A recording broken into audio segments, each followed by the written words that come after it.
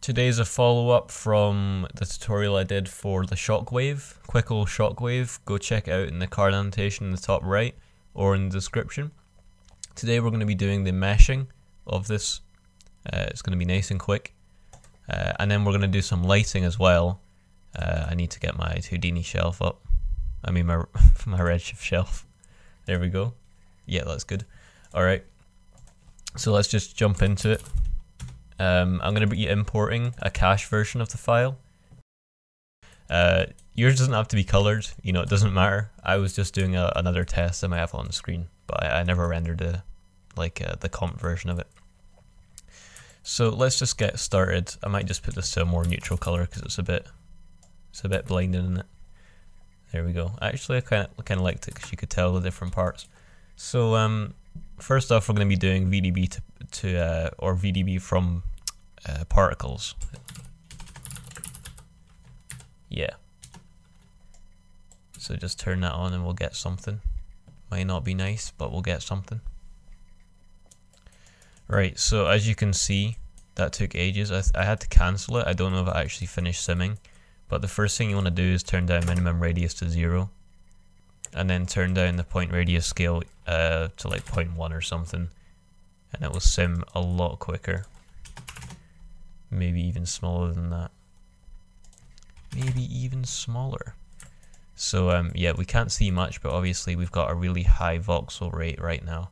The final voxel size I used was 0.005, but we're going to do 0.05 here, just so my computer doesn't die. Maybe we will switch it up before we export it to Redshift, but for the minute let's just stick to that. And then we're going to be bringing down a rebuild. Where is it? Or reshape, sorry. Reshape. Yeah, there we go. So turn it on and we're going to be dilating it, so we're going to expand it a little bit before we smooth it, which is our next node. So smooth SDF. And I put this pretty low actually. I had this on one iteration and left it on mean value because I want to keep a lot of the detail, because our final shader was actually a subsurface material, so you won't see the sharp edges as much as you would if you had a solid material. And then we're going to be bringing down another reshape. Actually, I might just copy that. And this time I'm going to be eroding it. So basically it does the opposite of dilate.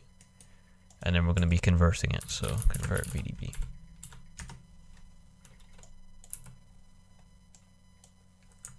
So yeah, it's not looking too good at the moment, but as I said, that wasn't the final voxel size. So if I put it on 0.005, it'll take a while to sim, but eventually we'll get something.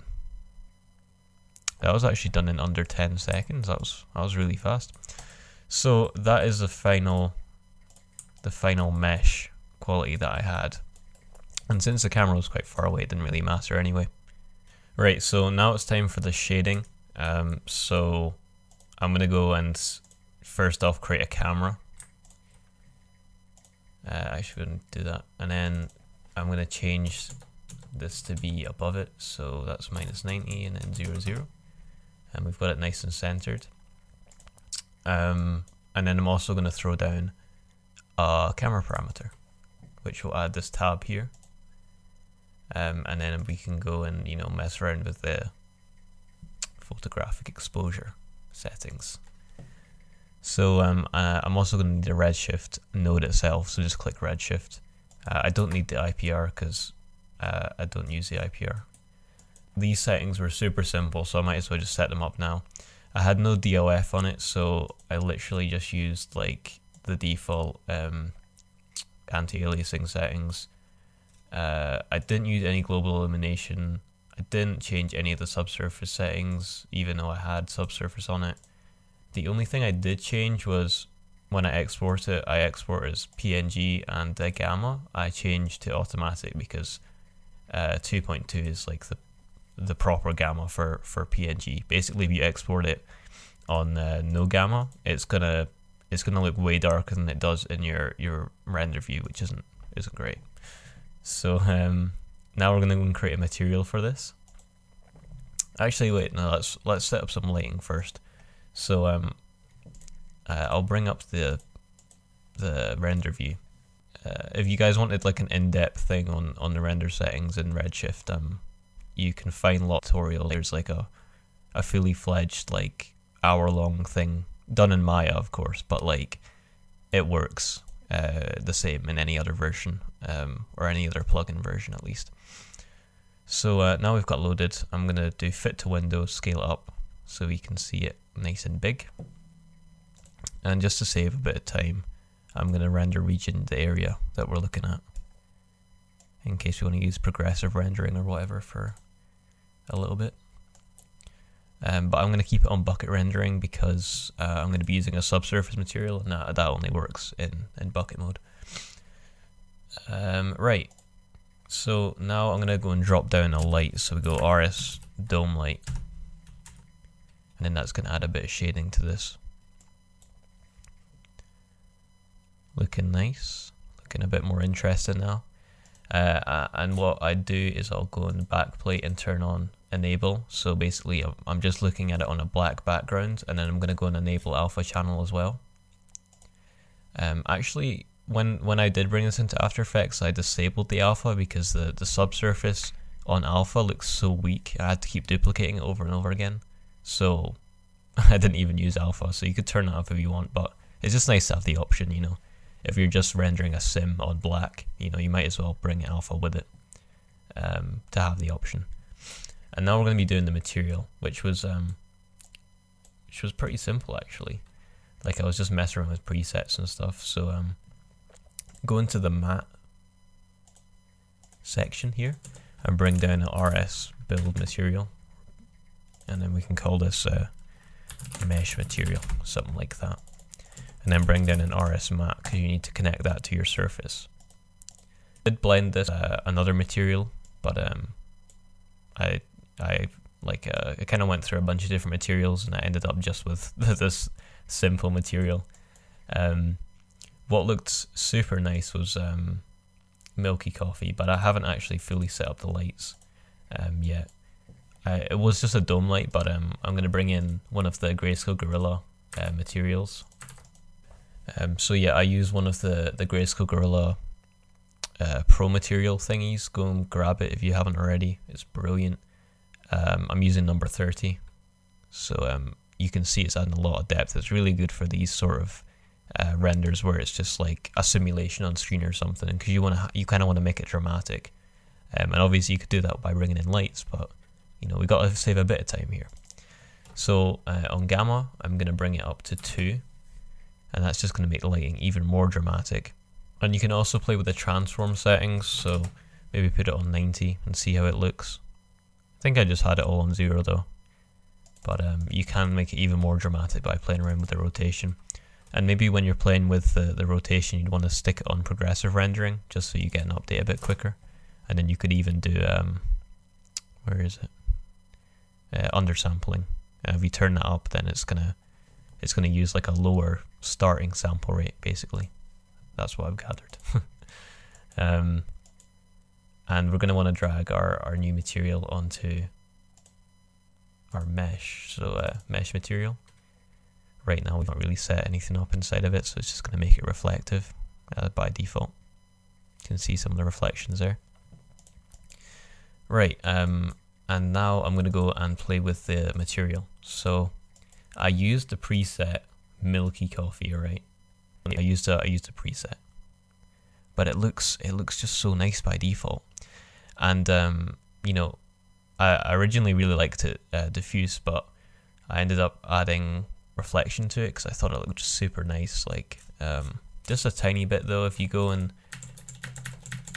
put these all on one, then we're gonna get a completely reflective material. But then I put down the intensity super low, and I'm talking super low, 0.02, and I had the roughness on 0, so it's creating all these super reflective tiny bits on it. And also another thing for these simulations, since if you add a UV, it's just going to look a bit weird because it's like the texture is going to keep expanding. You're better using something like a curvature, and this is what I was originally doing. I was gonna mix two different two different milky coffees at different like levels of brightness, which actually looked kind of good, but ended up going with a simple one. And you can also turn up the samples, which will make it a lot more detailed in these little crevices here. So yeah, that's just some food for thought if you want to mess around with this material a little more.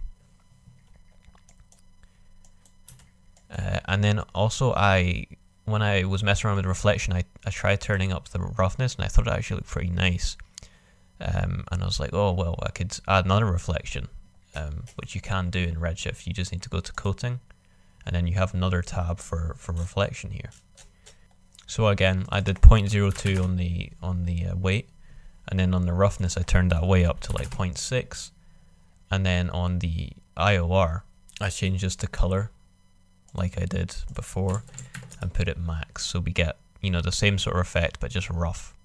So then it kind of adds like a little extra sheen to it, which is super nice, and you see it in the final render how it catches the light. So yeah, that's essentially the shader there. Final thing we're gonna do before we go and you know, mess with, you know, maybe some of the samples and stuff, because it's a bit grainy at the moment. I'm gonna go into the camera exposure, and then here you can play with like the crush black levels. It actually can create some pretty cool effects. It might be a little strong here. It's looking a little bit like Coca-Cola in there. Also, I take off vignetting always, because you know, you can add that afterwards. Some of these settings are a little more difficult to play with after you've rendered. So yeah, it's just adding a little bit more depth to it. And you know, finally, since it's a bit grainy, we're going to go into our material and turn up probably the main culprit of this sampling nightmare, which is probably the subsurface. By default it's on 16. If we change it to 128, we're going to get a lot smoother looking material here.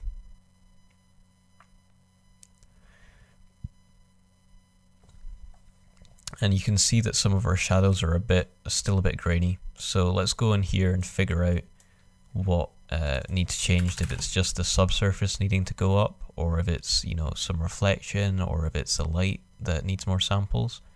And it looks like it was just the subsurface that needs to go up there, which is actually pretty good. Maybe let's go and play with the light samples and see if that makes any difference at all. Bring out some extra quality. Just throwing it way up to see what I get. But no, that's not really making a difference. So yeah, I'd say that's probably good to render. You can add DOF, which is going to bring in another world of pain for sampling.